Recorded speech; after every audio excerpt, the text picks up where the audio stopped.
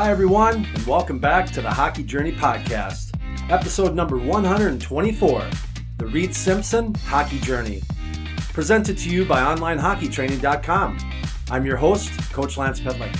If you're new here, please make sure you subscribe so you won't miss out on any future episodes.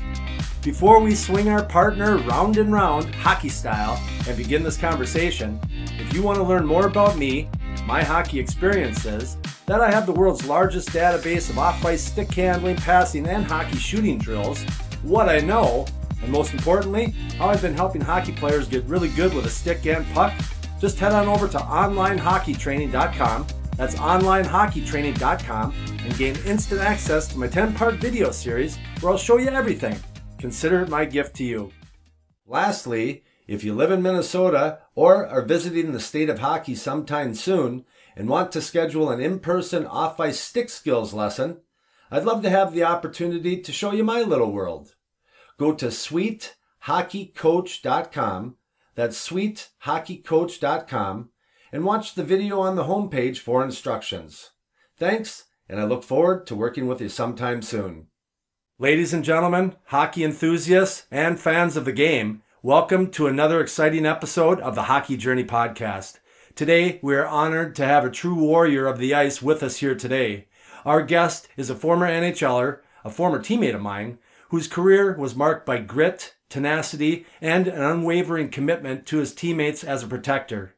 Hailing from Flin Flon, Manitoba, he made a name for himself not only for his skill with the puck, but also for his fearless role as an enforcer.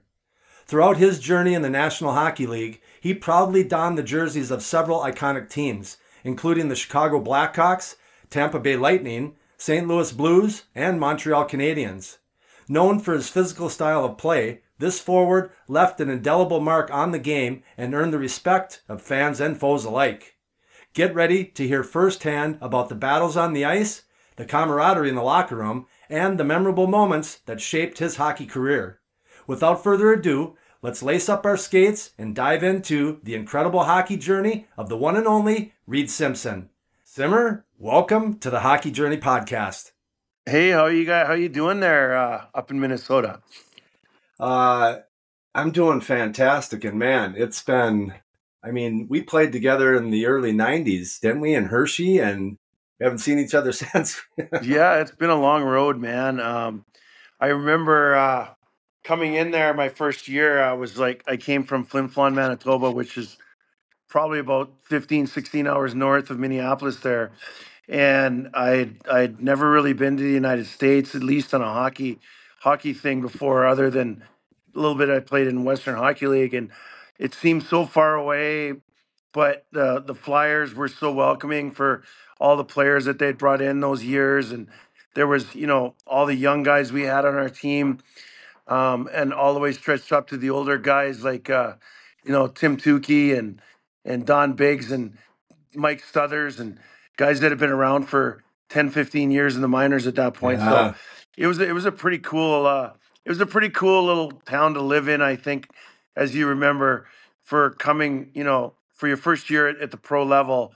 I can't imagine being in a town like Chicago playing for the Wolves if I had to at that time. Right. So it was a great place to start, and I really enjoyed the teammates and the fans that we had there. It couldn't have been more supportive. Yeah. Well, just settle down. You're riding on a airplane right now. I need you to get on a scooter and slow things down. So if you don't mind, Simmer, what I like to do with all the guests that come on the show is for you to take a few minutes and let's just rewind the tape and go back to the beginning where you grew up. Because what I get a lot of, I get in front of a lot of players that want to accomplish or have big lofty goals. And, I like to have people tell their journey to help this next generation be a little more prepared so they don't have to go through maybe some of the pain and discomfort that we all go through when we play hockey. But you can't eliminate it, but maybe you can minimize it. But let's, where'd you grow up? You mentioned that, but what was your childhood like? Your parents, your brothers, sisters, friends, your introduction to hockey and other sports? Basically, give the listeners a glimpse, a little tiny peek of what it was like growing up Reid Simpson. Well, I grew up, I guess, thankfully in some ways, if you're considering the hockey side of it. But I grew up in a small town in northern Manitoba that sports and being outside and being involved in your community was a big part of everybody's life, and hockey was a big part of every boy and girls kind of growing up. And what we did was we played hockey in the winter and baseball in the summer. And so we I felt like my whole life that you know when I played hockey, I was never one of the better players in my community. I was always one of the actually kind of the B players, but it drove me to work harder every year and work smarter and try to get to the next level every year. And the way they worked it where I grew up, they would have like a 2 year system. So if you were 9, you'd play with the 10-year-olds. So you were always kind of a year behind, and you'd get to play with the better players. And then the next year, you kind of were the better players. So I always tell kids that are playing now, like, you don't always want to be the best player on your team, because you want to have something to work for, but you don't want to be the best player either, because um, you don't want to be the worst player either, because then you never kind of you never kind of move up. So there's always a little bit of a carrot to chase, and then when you get there, you want to be able to get all the ice time and hopefully get to learn the things that you learn as the guy that plays the most. So that's how my journey was, and kind of luckily, I guess you can say, again, we had a junior team in our town that nobody really wanted to come all the way up to Flin Flon, and it was kind of known as a tough town. So it was hard to get players to come play there, and there was a lot of good hockey players. Bobby Clark had come from Flin Flon. Reggie Leach had come from Flin Flon, and a lot of the junior players had graduated and played professional hockey. So there was also a reality that you knew that if there was people that kind of emulate that made it before you, kind of the next generation.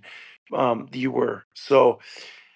I just took it like, play and have fun and work hard, and our teams in Pee Wee and Bantam always did well in the provincials, and we saw that there was a place to kind of move up to, and our junior team, like I said, wasn't able to get players to come there. So when I was 15 years old, I was being asked by, and I don't know if you remember this guy, Mel Pearson. He was his son was actually a coach at Michigan Tech and Michigan at the time, and his dad was the coach of the Flin Flon team.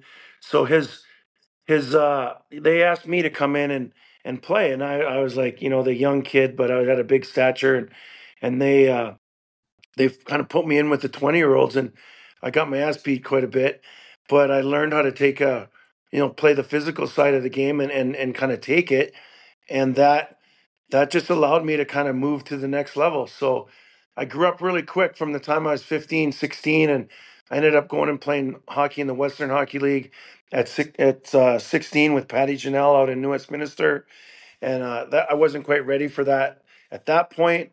But at 17, I went to Prince Albert, and it was kind of a perfect match. They had a coach there named Terry Simpson, who had just graduated, and he had went to the NHL, and they were looking for kind of a new people. Rick Wilson had taken over with a guy named Peter Anholt, who's still now, is running teams in the Western Hockey League. So, I was around a lot of successful people as a young kid playing hockey, and it showed me that you were able to kind of move up. And when I got to Prince Albert, um, there's already 3 or 4 first round draft picks on the team.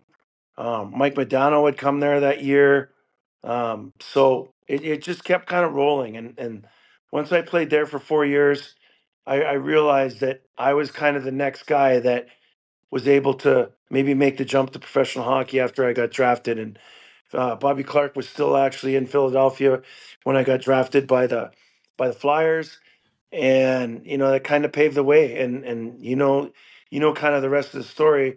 I played 1 year Well, there. hold on. Let's again. You're just on such a fast track. I mean, I just rock it at a medium pace. I'm a little different now. Okay.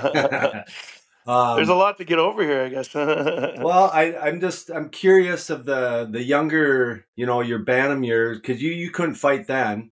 When? Oh, Because you I could. oh, you could at that time. Okay, Yep. so it was different, but and I want to remind everyone of what time period we're in. We were in a period of time where the NHL, they had designated fighters, tough guys that were on that team, and you were in that era. So I look at when your third and fourth year when you're playing for Prince Albert, the Raiders.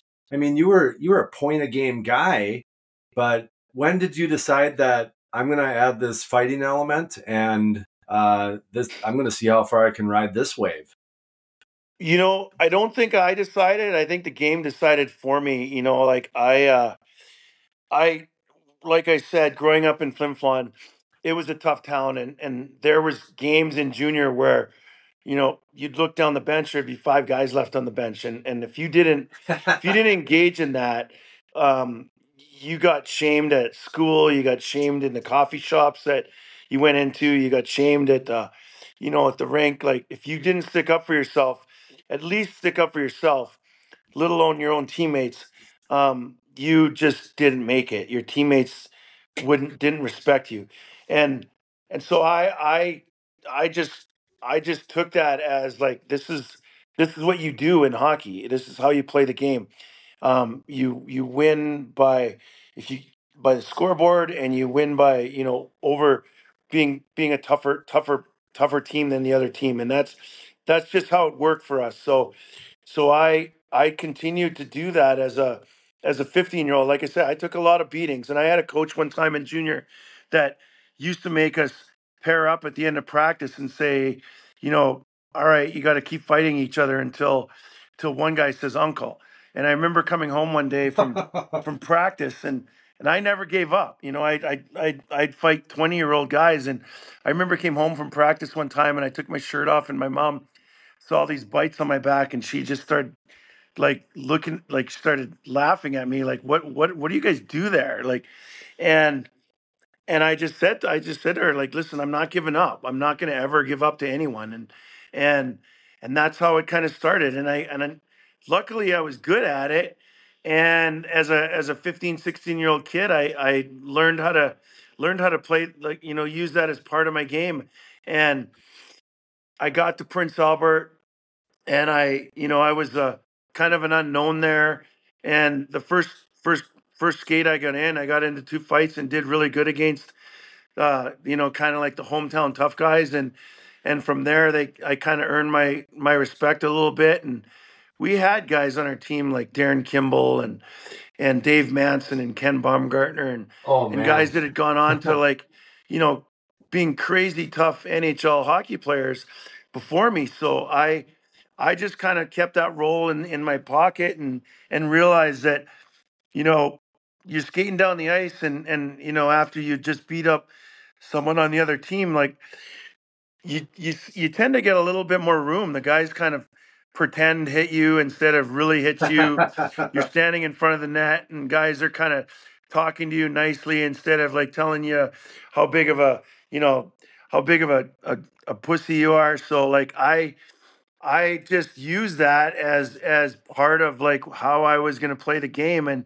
And really, when Mike came in, he was the golden boy of Prince Albert at the time, and everybody knew what a special player he was, and he was even introduced to it a little bit. But the guys in the team kind of said to him, like, listen, you do what you do, and we'll make sure that you never have to pay the price for it. But so we stuck for him, and I learned, he taught us how to play the game of hockey, and I was lucky enough to play on his line for a couple years into the draft, and obviously every scout in the planet was coming to Prince Albert to see that. So it just kind of, I got to admit, he helped me in the draft situation, because all the scouts were there, and you realize that the game is like is is a really hard game, but he makes it a hell of a lot easier to play when when you're when you're playing with a guy like him. So I knew that there was tons of great hockey players out there, and I said to myself, like, listen, I'm willing to do anything I have to do to to separate myself and be a better, to add something to the team that other guys either can't or aren't willing to do, that I can, kind of keep my spot on the team when I know guys are better than me. And it'll give me a chance to improve. It'll give me a chance to, stay at the level that I'm at and go to the next level. And if I continue to do that, maybe there'll be, another opportunity as you stick it out. And if we're talking about, advice I give to younger kids, you know hockey's a, it's a multi-dimensional game. And there's, you know even as a scout now that I, at the National Hockey League level, I watch, I watch NHL games and minor league games all the time. And you if you're talking to young kids and even young pros, y- everybody can skate and everybody can shoot and everybody can play the game. And there's thousands of kids out there that can do that. But it's the little things, and it's the willingness to play physical, and the willingness to do other things that other guys just won't do, and put Block yourself in shots, block tough shots, tough situations, block shots, make simple plays, not try to confuse things too much. Just stay in your lane, but be there every day, being the hardest working player on your team, and to be a you know to be something that can add value to a team every game. And not every game you get a chance to score a goal, and things that, like, that you'd want to do. I mean, everybody wants to go out there and score goals, and everybody wants to go out there and you know create opportunities to produce points. But there's other parts of the game that become really important that you have to do in order to make it to the next level.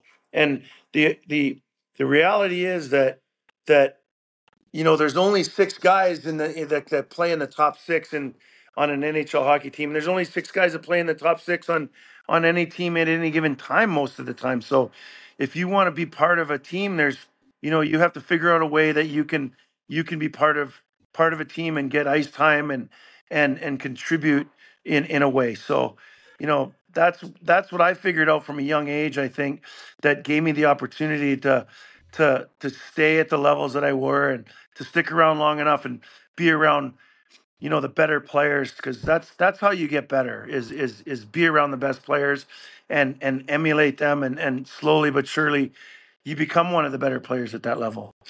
Yeah, Yeah, absolutely. absolutely. And what I am curious, I mean, I call it doing the extras. You're talking about a willingness to, do what other players that aren't willing to do on a daily basis. And you and I were very similar. We were the healthy scratch, or the guy that's in, and you get maybe a few shifts a game and you got to make an impact on there.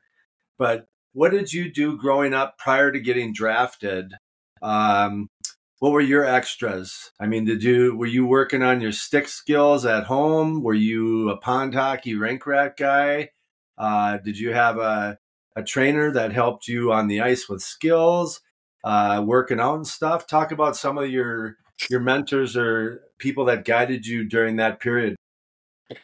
Well, like I said, I was around. I lived in a hockey town, similar to probably like a lot of Minnesota hockey towns, where hockey is the big thing on Friday, Saturday nights. There's games, and the whole town is there, and everybody knows everybody, and it's kind of like the Texas football thing. Yeah, And so, like, I had a rink like right next to my house growing up. My parents weren't really into hockey, but the neighborhood was. So my dad hooked up a light from and plugged it into our house. Ran a 300-foot cord out there, and it's -40 out, but the whole neighborhood would be over. So we just practiced out there all the time, and then in the summer we played road hockey in front of my house. So I remember when I was growing up, when they finally paved the road in front of our house, the whole, like, everybody thought that was the greatest thing because now we could actually play road hockey on Yeah. cement and not have to play on, you know, dirt roads. So it was just a kind of an environment that everybody played. And like I said, there was I was never the best player. There's probably 25 guys that I grew up with in my age group that they're all better hockey players than me. That that I don't know, maybe that was a blessing for me that I wasn't the best because I had to work and I had to kind of do the extras. And I remember there was just stuff like I just said, okay, like if if I'm gonna walk uptown, I may as well jog uptown. It was like a 3 mile jog to get uptown. Instead of like thumbing every once in a while, I just say, you know what, I'm gonna run and I'm gonna test myself and just push myself a little bit harder. And I think every kid can see that what everybody else is doing. And if you're honest with yourself, you can look around and say, like, am I working harder than everybody else, or am I just putting my time in? And I always had this competitiveness with me that I wanted to be, the best. And I don't think you can just you have to kind of have that in you, and you have to, that's like, I don't know if it's an innate thing or it's a learned thing, but you have to want to be the best, and you have to want to, be better than you are, your former self, I guess you could say, Yeah. Yeah. every kind of day. And I didn't really compare myself to others. I just kept saying to myself, like, how can I be better? How can I be better? And you'd realize that you're getting better. And I didn't measure myself with points and stuff like that, because I quit hockey when I was, like, organized hockey when I was 9 years old, and because I just wasn't that good, and I wasn't a great skater. And I came back when I was 10, and I just, something happened. I played a lot outside in the rinks, and I just said, I just want to keep doing this.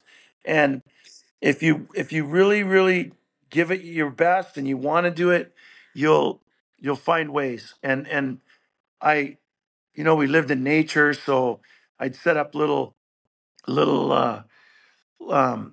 courses that I'd run through. And then I went to a hockey school. I remember when I was like 12 years old in Winnipeg, where I had never been put through this fitness kind of thing. Like, just doing 30 push-ups for me at that point was like I thought it was the hardest thing in the world. So by the Yeah. time the summer was over, instead of just wanting to do 30, I ended up being able to do 50, I think. So I always kind of pushed myself to just say, I want to do a little bit more. And I think you remember, Lance, like, even at the pro level, when we'd get sat out, we'd be the last guys out on the ice taking shots. And, the coaches would sometimes have to come out and kick us off. And again, we'd have, guys like Mike Eves were there, and he'd always want to he'd ask us to do the extras. And we'd always be the guys in there saying, all right, what more can we do, kind of thing. Instead of, Yeah. and we always know those guys that were like kind of sneaking out of the gym early. If they do the mandatory stuff, but they'd never really do the extra stuff. And if you adopt those kind of things over time, you you you separate yourself, and you keep testing yourself to go to the next level. And that goes for skill stuff, that goes for physical fitness training. That was another thing that I realized, at the pro level. Another way that I could separate myself was to be in better shape than everyone else. And I think when you and I were coming in, we, physical fitness was probably not anywhere near the level that it is right now. Like, if a true athlete was, 100%, most pro athletes in hockey were probably around 80%. And and Olympic athletes were at, 99% kind of thing, you know what I mean? 100%. Yeah. And I saw that and I'm like, well, no one's really training here like Olympic athletes, like I thought we were like Olympic athletes would train. Because you'd see these guys in the Olympics and they'd prepare for 4 years to train, and we thought like a summer was like a long training process. So I took that as, maybe you got to train all year in order to like really be an athlete. I remember coming back to Hershey one year after I had been to Minnesota, and Mike Eves had recommended I go see this guy named John Frappier up in um, Fargo, who had invented these skating treadmills. And then again, I learned like, wow, like this is what it feels like to be in great shape. And I came back to camp and I was like, holy mackerel. I'm like, I'm flying by guys. I didn't get in, I didn't do much more as far as the hockey thing, but I got to be much of a better skater, and I got to I just became a better hockey player. So I realized that all these things put together would make me a better hockey player. You know, you can stand there and take 1,000 shots on net, and you can stand there and like stick handle through a million courses. Um, but if you can't get to the net, and you can't get, you don't have the physical fitness to kind of play the game for a minute, and other guys are getting tired at 35 seconds, you've extended your ability to play the game. So every little aspect matters, and now the details even are more minute, because every player that comes into the league is at the 95 to 100% level. So you can't just separate yourself physically anymore. You got to be able to say, look at the game and say, like, again, what do you do? What can I do that other guys aren't willing to do? Whether that's not make a mistake in critical areas of the ice, whether that's like, figure out like, um, how to be a better defensive player, because that matters, kind of thing. So Yeah. I want to tell everyone, Reid, he lives in downtown Chicago in some high rise, and he's got some construction going on there. So you might hear that in the yeah, I'm sure you background. guys can hear it. I'm sorry He, about that. no, yeah, and you brought it right up. So I just want to let our listeners know that you're not only really tough, but you're caring. You think about the listeners too. So thank you. uh, I, Mike Eves, he was the perfect coach for me my first year pro. I think it was your second year there, maybe. Because I don't know if you remember, but we'd have our work days where we'd have our practice, get bag skated, and then we'd go in to the change, and half the team would go in and have a workout, ride the bike, and the other half would go in and go to the skills room, and that's where I learned how to juggle. I mean, anything Yeah. you could juggle, you had in there. You had a ping pong table and stuff like that. Do you remember that? Because those are Yeah, extras. no, I remember those things fondly, because I remember a lot of people used to make fun of it, and I was like, everyone I was kind like, of, yes. I was like, yes, this is awesome. yeah, like I kind of embraced it, and I could see where the comedy was a little bit, I could understand why there's a lot of guys thought it was kind of funny, and but it made a heck of a lot of sense to me. If you could be better coordinated, it's gonna translate onto the ice. And as I was saying earlier, I played a lot of baseball growing up, and luckily we had a really good baseball team that that I played with growing up too. So we went to a lot of national championships, and I I felt like that baseball was, the hand-eye coordination of being able to hit a ball, or just being able to run and catch a ball, and learn those skills, and then learn how to be competitive at that level, was great things. So all those little things, the bands that we had to run behind, and the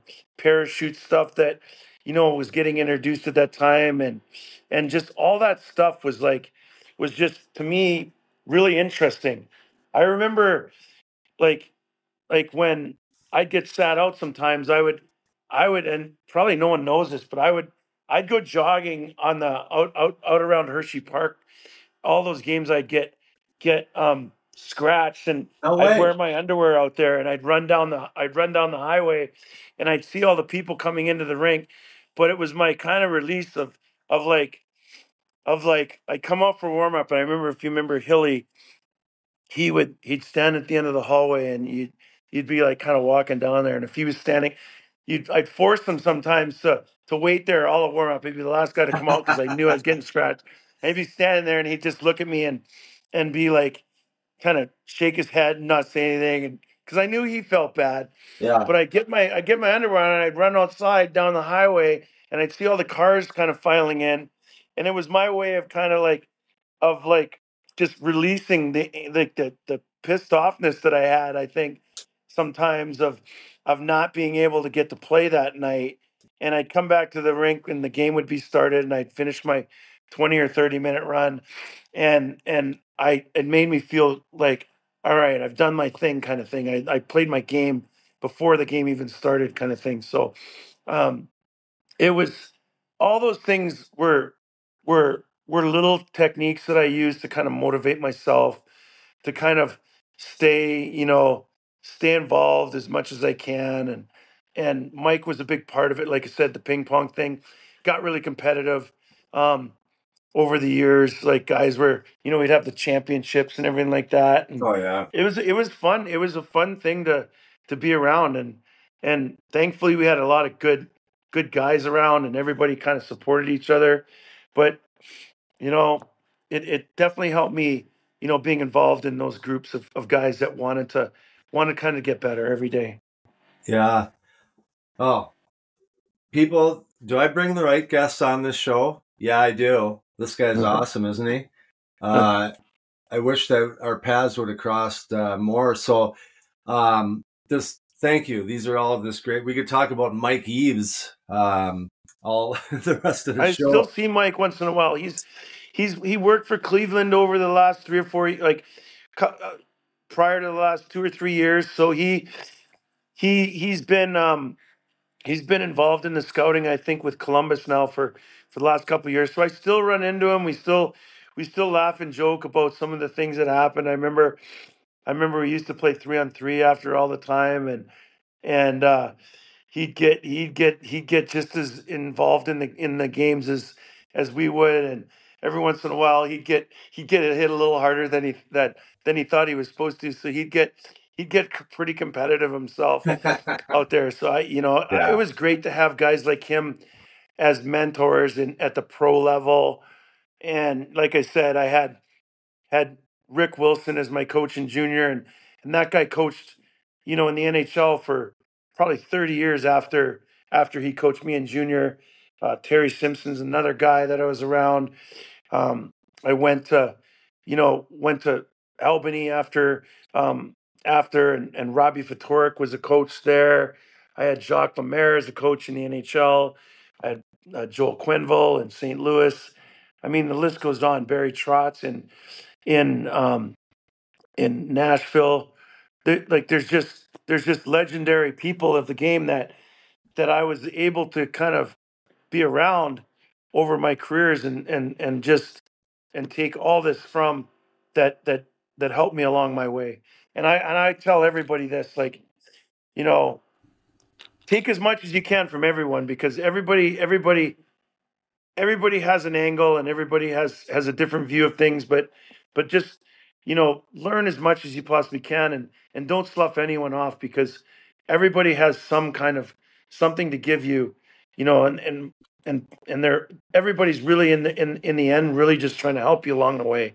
Coaches aren't trying to take things away from you if you're giving your honest effort. No, and I agree.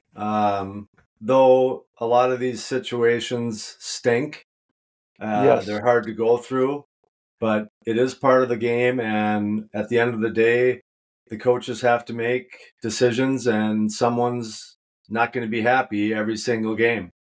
Um, Yes. so I love that story about you that when you were a scratch, that you would go jogging and just see the people filing in. I was up in the press box already eating chicken fingers and chocolate chip cookies, but so Oh, I remember the best, one of my favorite memories of you, Lance. You pulled your groin one time, and I'd never really pulled my groin before, probably because I didn't have enough muscle in my legs to pull anything. But um, You came in after you'd pulled your groin, and we're like, what is a pull? I never really kind of knew what that was because, you know, it never really happened to me. And and then the next day you came in and you took your pants off, and we sat across from each other, and you literally had like a bruise from your knee all the way up to your waist, and I was like, what the what the heck is going on? Like, it looked like someone had taken a bat and beat your leg for about Isn't half it an hour, crazy? Yeah. and I was like, this is the craziest thing I've ever seen, and I was like, it looked so painful that I was like, I don't know if this guy's ever going to be able to play again, for Christ's sake. So Oh, that was the one thing that I remember that I'll never forget when I saw that injury that you had. yeah. No, I had, unfortunately, that was part of my deal. I'm sure you had plenty, but most of your injuries were due from fights. Huh. But let me just set this up for everyone. All right. So you played in Prince Albert for the Raiders for 4 years, a year with New Westminster Bruins, a year before Yeah, that. that was a short stint. That was when I was 16 years old, Couple and a games. fellow You weren't named ready. Yep. I wasn't ready at 16. I wanted to be ready. I thought I was ready, and then I just wasn't, Yeah. and they sent me down to a tier two team in Abbotsford, and and I was just like, well, I can live at home and play at the same level as this. So I went home and ended up Yeah. going to Prince Albert after that. Yeah. So you turned pro. Started out with Philadelphia, played in Hershey, Pennsylvania. And for those of you who don't know, Hershey, Pennsylvania is where they make Hershey chocolate. And I probably should do a solo episode just on Milton Hershey, just Huh. the great human being that he was he was an orphan and he used a lot of that money to help other orphans have a great life. But you started out in Philadelphia. Then you were there for 3 or 4 years. Then we got the Minnesota North Stars, the Kalamazoo Wings, the Albany River Rats. So then you go from Minnesota to New Jersey. You got Chicago Blackhawks, Tampa Bay Lightning, Cleveland Lumberjacks, St. Louis Blues, Montreal Canadiens, Milwaukee Admirals, Nashville Predators. I'm not even done yet, people. Yeah. Uh, Pittsburgh Penguins, Wilkes-Barre Scranton. I was just there a few weeks ago. The Rockford Ice Hogs. And then you spent 2 years in Russia and then came back and tried to give it a go with Chicago, but then it ended. So, man, you traveled a lot and have a lot of suitcases. What I'd like to hear, we talked a little bit about Hershey, but you played your first game in the NHL with the Philadelphia Flyers. Talk Yep. about how awesome that experience was, and then just how you found out, and you're preparing for it, and then you experiencing your first NHL game for the first time.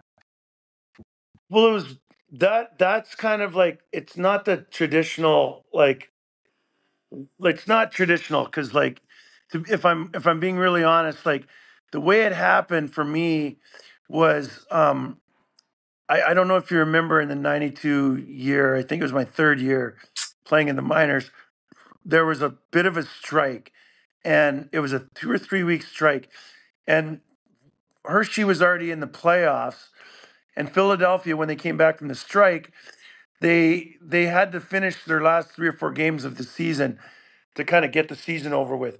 And I wasn't playing in the playoffs for Hershey, so they called me up to the NHL to play. So all the other guys in the team were like, "Why is he getting called up? Like, he's not even playing here." So I get called up to play, and I'm like, "Well, regardless of why or what, this is my first NHL game." And it was against Hartford, and there was 5,000 people there, and it was kind of like a no game, so no one was really taking it seriously. So I got to play a little bit, and I thought it was great and everything like that, and um, but it didn't feel like I'd earned it. You know what I mean? I knew deep down inside that I wasn't. I wasn't like, it was just kind of by luck, and again, great, but the next year I went to signed with Minnesota, and I got called up and played with I was in Minnesota. I was practicing. I was there for probably about 2 or 3 weeks. I never got into a game, and I was really, damn, I really wish it was. I got sent back, and then sent back to Kalamazoo, and then by chance they were playing the Blackhawks in Chicago, and I was in Kalamazoo, which is a 2.5 hour ride.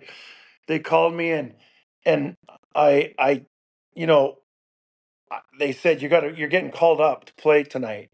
So I had to get the guy at the rink that ran the Zamboni to drive me from Kalamazoo to Chicago in my car and stay. I was staying at the Drake Hotel.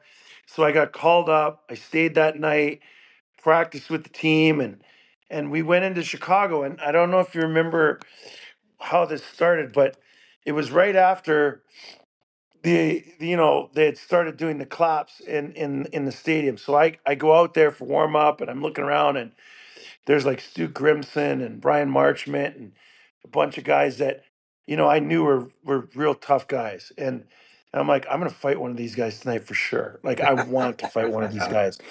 So, and I had been doing really well at the minor league level. I kind of went through the whole league and knew that I was tough enough. So um, they start the anthem though, and I'm like, everyone starts clapping. I'd never even heard or seen this before. And Mike Modano was a good friend of mine because we played junior, like I said. And he's standing next to me, and I'm like, what is everyone doing? And the crowd just went bananas, and you couldn't even talk. So by the time the anthem was over, I had pumped myself up to the point that I was like, I couldn't wait to get out there and like just run someone and start something going. So that's what I did my first shift. I was lucky the puck went to the net. I went to the net and hit someone and got in my first NHL fight and did really good and the whole place was going bananas. I think after that there was a brawl in the stands across from us where there was probably 30, 40 people fighting each other. And it was just one of those nights where when the game was over, um, I was like, okay, this is what an NHL game is. And I remember, I got sent back down after the game, but I just remember saying to myself, like, this is what I want to be involved in if I'm going to play hockey. This is the type of game and the atmosphere and what I want to be involved with. And it kind of set the bar for me to like something to feed, to go for it. And ended up that year, and I never really knew what happened, and it kind of excuse me, plagued me Yep. for 3 or 4 years. But I had that year I'd gotten a sports hernia, and I never really knew what it was, and it kind of kept bothering me. So I kind of went through an injury phase there for a year or two, where it kind of came in and out, in and out, in and out, and I got traded to Albany, and it was still bothering me all the time. I was working out, but I never really knew what it was. But I fought through it for a couple years, and finally I kept my kind of eye on the ball, and I had a chance again. I felt like a rebirth in Albany, that I was going to get a chance to play in the NHL again. So that was where I I refocused again and said, okay, this is my chance to play in the NHL again. When I got traded to the uh, to the New Jersey Devils. So I just had an interview a couple weeks ago with a former teammate of yours, Chris McAlpine, Yep. and he was telling a story. It was his first training camp in New Jersey, and I don't know if it was the coach or the GM, Lou Lamoriello, coming in there, speaking to everyone before camp started, just saying that, listen, and this is Chris talking, saying that you were instructed that, hey, we want to have a good camp, show us your skills. We don't want to have any fighting, guys, no fighting. And he says, I'm in my first camp. I go out there, and the first shift, this guy, Reid Simpson, starts fighting someone. And I'm like, what are we, who am I supposed to believe? So, but that's, you were at that point that you got a taste, you wanted it. And, I had the same advice from a guy. He was one of my coaches at the University of Minnesota, Bill Butters, and he was a real tough guy back in the day. played for the Minnesota Fighting Saints. I mean, slap shot, that's a lot of him. But he just said, listen, there's all kinds of ways to get there, but one way to get anyone's attention is, to pick fights and to, back up your teammates and stuff. And he says, you don't have to do it your whole career, but if you do it, you can maybe get a foot in the door and, put together an NHL career. And I did that one year. I didn't fight a ton, but I fought probably a dozen times, 10 times maybe, that one year where I was up and down, and then I finally stuck. And that's what when I heard that story, it just reminded me of me, that in that spot that you were like, screw this, my foot's in the door, I don't want to leave this. And it looked like New Jersey, you still spent some time in the minors, but you established yourself as someone that could play in the NHL on a regular basis. Well, and I was lucky, like you said, I had established myself that I could do that, and I knew that, like, at that point, I knew that all the guys that I had played with, whether or not it was in junior, and there was like Tony Twist and Kelly Chase and Jim McKenzie and guys like all the guys that played like that were my age group, I had fought and done well against, either one or you'd won one, you'd lose one, you'd tie one, you'd whatever, but they were all the top level guys that could do that, and I'd done well against all those guys, and I honestly, at that point in my career, and I think I always felt this, but like, and I'd say this, I could say this to myself, I went into every single fight believing I was going to win. Like I really did. And I don't remember, I never was one of those guys that sat at home wondering or worried about it. Whatever happened. Like, but I went into things believing I was going to win. And that included playing the game, you know what I mean? And I think that mindset really kind of helped. And again, you knew the guys that you were fighting, they believed they were going to win too. And you knew the difference between guys that were like in it to win or in it to just survive. And I was in it to win it. And that's the kind of mentality I think you have to have, whether you're fighting or you're fighting for a puck in a corner or you're fighting for position in front of the net. And guys know that. Like, that. There's guys that when they come to take their space, they're not screwing around. Like, they're like going to take it, and if you push back, they're gonna it's gonna there's gonna be an ultimate like decision. I'm gonna fight this guy then. If you're not gonna if you're gonna push back, we're gonna have to fight about it. And so that was my mentality when I got into fights, and luckily I there was a lockout that year again. Maybe another twist of events for me. But the minor leagues, my second year in Albany, there was no other hockey, so we were the biggest show in town for that time. So we got to play till January, and I was, first line player in Albany. I was scoring, and we were winning, and we had a team that was in first place. So I got called up as soon as the lockout was over in January. No one was in shape, so I got called up. I got to play my 9 games before I got to 10, and I got sent down in March at the trade deadline, and I got to, I got to experience playing in the NHL as a real player, and I knew I could play at that point. Like, I was contributing, I was a factor in every game. I probably had 3 or 4 fights in 9 games, and I was winning those fights. And so I felt very comfortable at that level. And then we won the Calder Cup. That was a huge high. Then I got called up, and we won the Stanley Cup, and I didn't get to play, but I was part of it. We were practicing every day with the team, and I just, I said to myself again, you know, I just won the Stanley Cup. I'm standing on the ice. I didn't have my equipment on, and my thought was, the next time this happens, I want to have my skates on, and and I want to have been playing. So that was my next goal at that point in '95 was always I want to win a Stanley Cup when I'm actually playing in. And I remember standing there like holding the cup and all the crowds cheering, and I've got my suit on. Back then they didn't put your gear on or anything like that. And I was just like, man, like I really want to have my skates on next time when this happens. And it was my goal. It never happened again. Came close with St. Louis, but I just remember that was like the biggest thing that I could, that I could remember and that I wanted to chase. And Yeah.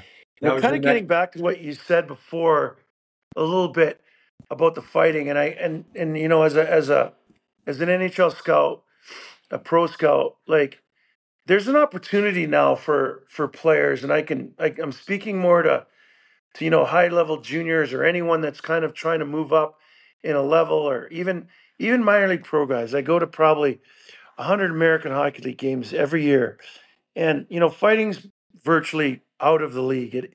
It happens, but this it's not something that you have to do anymore. If you get in one or two a year because you're kind of out of emotion or something that happens during the game, fine. But it's not a thing that I believe that is even fully needed all the time. Like I think I see a lot of fights now that are kind of like, okay, what's the point of this kind of thing? Someone got hit and now you got to fight. But you know, that's not what I'm talking about as far as fighting. Like the opportunity now is for kids, and like I said, I see a lot of the minor league games. Just be physical and just be like, if you want to get yourself noticed, like we were talking about back in the day, just run through every check. Like finish every check. Be the first on the puck, and take a hit and keep your feet moving through it, because that's what scouts will see, and that's what people that want players on their team will see, is that people that are willing to pay the price in tough areas of the ice that other guys won't, because surprisingly enough, like there's a lot of players that won't do that, and a lot of good players that won't do that, and that's something that separates players over and over and over again in getting to the next level. It's I always used to tell. I remember I told Tony Amante this, like like he'd say to me after a fight sometimes, because I sat next to him in the dressing room, he'd be like, geez, man, I don't know how you do it. Like, you got the hardest job in hockey. He'd look at me and probe me, and I said to him one time, I go, you know what, Tony? I go, you got a hell of a lot harder job than me, because scoring goals at the NHL level is really, really hard. Like if you like, it's easy to get into a fight. Like it's not so easy to score a goal. And he started laughing, and I'm like, it kind of rings true. Like, if you want to just, if everybody can take a hit and give a hit, that's not a hard thing to do. That's just a mental barrier that you got to get over. And scoring goals is tough. So then there's only so many guys that can do it at at at that high level, at any level. So you want to separate yourself and and become more valuable than the guy sitting next to you, or the rest of the players in the league. Like, give a hit and take a hit, and take that punishment, because what you realize is it's not as hard as you actually think. And you yourself, Lance, were one of the better hitters in the league. And so, like, when you get a guy, you can get the angle on a guy, and you go through them, like there's nothing better, like not a better feeling than when you really just clean a guy up, and when he comes back again on you, that he's hesitant to go to those areas. So that's something that I tell kids all the time, you know. So here's what my response would be, because and I don't even know if you coached along the way youth hockey, but Yes, I yeah, had I a did. 17-year coaching career, and then have many players that, including my boys, that have played college or professional. And this, you talking about us playing physical, you want to, my advice was, you want to get in the NHL as an everyday player, go fight, do something that others aren't willing to do. But what happens when you're a skill guy, and you're not getting the opportunity like you did as a younger player, a college player, whatever, and you've never done that. All you know is how to do is to score goals, and now you're a fork in the road has come where do I want to do this path? Because I remember Craig Fisher. Yes, We play with 100%. him. I just remember him as being so flippin' skilled, but Yeah. he just couldn't get over the fact that he wasn't the number one guy in Hershey right out of the gates, and he Yeah. couldn't adapt. And I have no idea if he went on to play a bunch of NHL games, but I don't. He played in Europe for quite a while after that. And I mean, and that's the answer that I would give people is like, and I used to say that, like, I used to think that at least anyways, like when guys would say like, well, that's just not my game. And I'm like, well, I guess your game's not going to be in the NHL then. You know what I mean? Like that's just the reality of it because, you could, there's the minor leagues are littered with, like, the American Hockey League's littered with skilled guys from whatever place they came from, before, that never make it in the NHL. And I can tell you this with 1,000% assurity. There's probably anywhere from 3 to 15 NHL scouts at every minor league hockey league, every AHL hockey game, and every single one of them is going to say the same thing. Like, like, show me a player that's gonna, like, that separates himself, that wants to play physical, and that player will get to the NHL. Like, they all say it. And if you're a skilled player coming from whatever level you came from, if you're not willing to morph and change your game into like what a third, fourth line player plays like, then you're probably not going to play in the NHL because you think you're a first line player at the American Hockey League, you're probably not a first line or second line player at the NHL level. And so where do you think you're going to play? Like, where is your spot on the team?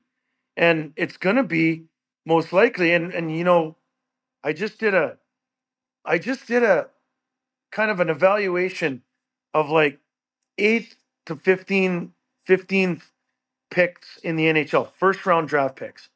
And I looked at like what, this is an exercise I did for myself, but where do these guys end up, and what types of players do these guys end up being? You know, and the Wow. reality is, even like 8th to 15th round first overall picks usually end up as like, if you get one of those guys to be a third line player and he gets 30 to 40 points a year, you probably hit a good number on that. Not a lot of players, even that are drafted in the first round, become top 6 NHL hockey players. And that's just the reality of it, like, or top 2 defensemen in the league, because A, most teams don't even have like top 2 defensemen in their league. Like, if you want to call legitimate top 2 defensemen, like, there's probably 10 or 12 NHL hockey teams that don't even have one on their team. So like, how do you become, an NHL defenseman that contributes? How do you become like an NHL forward that contributes onto a team? Like, are you going to be a top 6? Are you going to be a Boldy coming out of college? Are you going to be a Bedard coming out of junior? Are you going to be like, where are you going to fit in? Are you going to be a Reichel? Like in Chicago right now, playing in the top 2 lines? Like, maybe not. And so you're going to figure out how to play third line type of hockey that a team can use, because you'll stick around for a long time. There's lots of guys that played 600 to 1,000 games in the NHL playing third line hockey that made 20 to 30 million dollars a year. So Yeah. there's nothing wrong with that. You know what I mean? Like, yeah, if you get the opportunity and you're lucky enough that you get slotted in there once in a while and you prove you can do it, great. But like, it's a very rare thing that it happens. And there's not a lot of Kaprizovs that come along, you know, very often. There's probably only 10 in the league right now at Yeah. this level, and there probably won't be more than 10 at some point, any more point in time. So, you know, you got to be one of those players that that figures out a way to contribute, and that's what I did. And I owned a junior hockey team for 6 years here in the Chicago area. It was in it was in the Minnesota Junior Hockey League for a couple years. Then it was in the league that plays across the country, kind of like the North American Junior Hockey League. And I told all the kids the same thing. I said, listen, you work hard, you do what you have to do to contribute, and you'll get someone at the next level will want you. And I was always able to get kids graduated into Division III colleges from there and get like half their school paid for if they worked at their schooling. So there's a place for kids in hockey everywhere if you put your mind to it. Yeah. And I train more girls now than I do boys. Uh-huh. And for they get frustrated because they have the mentality of Mhm. how you went through your career, and they want to play after college, and Mhm. there's not a lot of opportunity after that. Now, you got that professional league. But man, you've had a journey, and we still got like 10 years of your professional career uh, Yeah. to talk about. So we're not Well, gonna we're not gonna get all of that going right now. But I guess let's just quickly transition into um, how did it end? We know that you're a battler, a scrapper. You're the guy that just won't go away, and the proof is in the pudding and how long you played, and just the individual that you are. You're not going to get the amount of opportunities that you got unless you have all the virtues and daily disciplines uh, integrated into your life. So, how did it come to an end for you, where hockey was done for you as a player? well, for me, like, I exhausted. I remember the 2005 lockout again. My career was bookended by like lockouts. So the '05, '04, '05 lockout came, and I was living here in Chicago, and I thought I was done. I knew there was going to be no hockey that year, and I kind of held out. I was looking at maybe coaching. That's what I wanted to do. I'd played in Nashville, and David Poyle had asked me about coaching a couple times while I was playing there, and hinted at he wanted to hire me, and I thought I had some time. I thought I had some playing year left, and that's why I signed in Pittsburgh. I got hurt in Pittsburgh. They sent me down. I got hurt when I got to Wilkes-Barre. So I ended up staying there the whole year, and that was kind of it for me. I knew it was come to an end. My playing career. If I didn't play during that lockout, I was going to be 35 years old, and I wasn't going to get a contract. I didn't think. So to make it quick story short, I was going into coaching. I'd had an interview with the Islanders, and I got a call from a friend who had a contract for me in Russia, and I was like, he told me how much money I was going to make playing in Russia, and I was like, are you kidding me? Like that's more than I made in the NHL. So like I was like, let's do it, let's try it. So I went to Russia. I you know I could talk. That'll be a whole nother podcast, but like that was back before the KHL was even there. So I went there. I did that. I, you know, I like I loved playing there. I was one of those guys that they treated me like Wayne Gretzky. That country did, and I did what I did in the NHL. I fought. It was something new for Russian hockey. I don't think they'd ever seen anything like Oh that. man, let In me just tell everyone you played 2 years there in Russia. You Yeah, you put together just over 500 penalty minutes in 2 years. So yeah. yeah, they love you. It was like something they'd never seen before, and the team I played for, we were known for that, and that's what our owner wanted, and he treated me like a son. He, everything was first class. I got taken care of better than anyone you could ever imagine. It was still Russia. When I went there, I made it a point to learn Russian. I learned Russian within probably 3 to 4 months.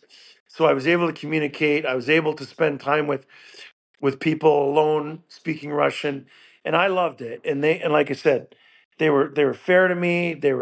They treated me good, and I got paid on time. Just like they have these horror stories about guys not getting paid, but I was working for the right guys, and they took care of me. So that came to an end my 2 years, and then the owners asked me. They're like, "Do you want to be the assistant GM?" And I was like, sure, why not? Like, there's another mountain to climb. So they needed a guy to kind of do scouting and find the players that the import players. So I helped them get Chris Simon, and Brian Berard came over, and Darcy Verreau came, and we had a good group of quality NHL players that were not only just tough, but like they could play the game kind of thing. So I did that for a couple years, and basically when I got the 5 players that we were supposed to get, my job was done. So like I just was there helping at practice sometimes and this and that. And 4 years in Russia, that was enough for me. So I came back home, and my job was kind of done. And I kind of said to myself, I'm going to stay. I'm just going to take a step back from hockey. And like January, I get a phone call from Wendell Young in Chicago Wolves, and he asked me, and I'm skiing out in Calgary, and he's like, "Hey Reid, do you think you still play hockey?" And I'm like, "Wendell, like, I'm 40, right?" And he's like, "Yeah, yeah, yeah." And he's like, and I, "Wendell, I haven't played in 2.5 years, right?" And he's like, "Yeah, yeah, yeah. Just come out and skate with us." So Chris Chelios had been playing for them at the time. He was trying to play one more year, and I think he was trying to play with his son. So he wanted to keep going too, and he was 48 at the time. So I'm like, well, I'm 40, so I can still do this. So I came back, and I put the skates on. I was probably 25 pounds overweight for my real hockey weight at the time, and I practiced for my first time. And I thought I was going to have a heart attack, but I stuck it out, and I worked my way in and did yoga for like an hour and a half a day in the morning, an hour and a half at night before I went to bed. And after 2 weeks, I think I lost 20 pounds, and I was ready to play. So I finished off the year there, and it was probably the funnest like 3 months of hockey that I played. We went to the semifinals, and there was no pressure. I probably got in 5 or 6 fights in 20 games, and still did pretty good.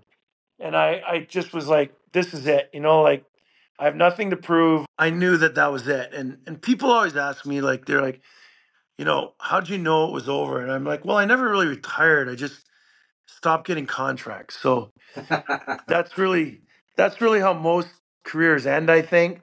I didn't have a press conference to announce it to anyone. I just